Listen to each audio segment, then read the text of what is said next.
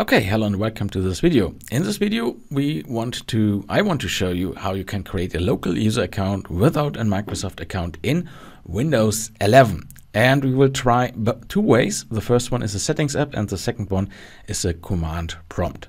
Everything I describe here in this video is also written down here in this blog post. Just click the link below in the video description.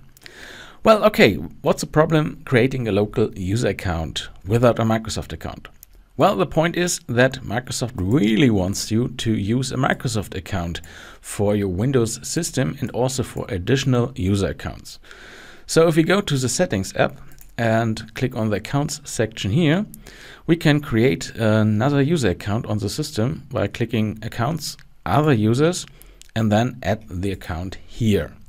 And as you can see here, it states Microsoft account. And what Windows really wants is that we use a Microsoft account and enter email address or phone number.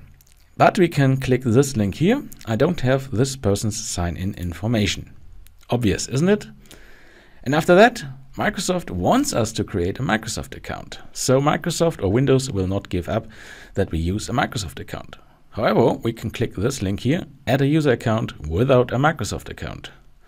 And once we have done that, we can now create a local user account. We can enter the username, we can enter a password, and if we click next, we have the option to select some recovery mechanism or recovery questions for the local user account.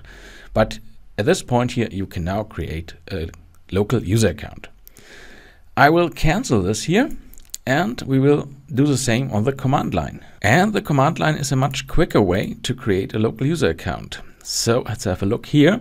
So what we need to do here is open a command prompt. Open the start menu, hit enter CMD, and the important thing is run as administrator.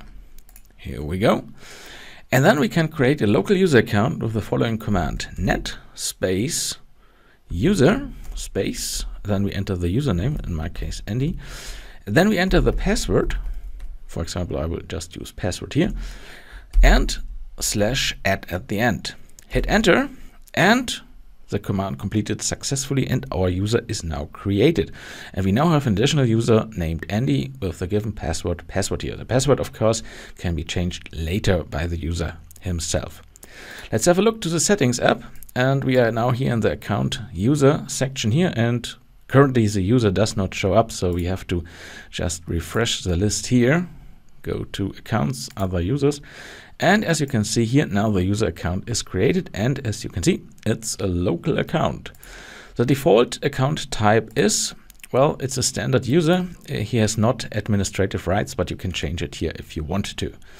And if you also want to, you can remove the user here by hitting the remove button. Just to be clear, you delete the account and also the data if there is any data in the user folders. And well, that's it. That's how you create a local user account in Windows 11.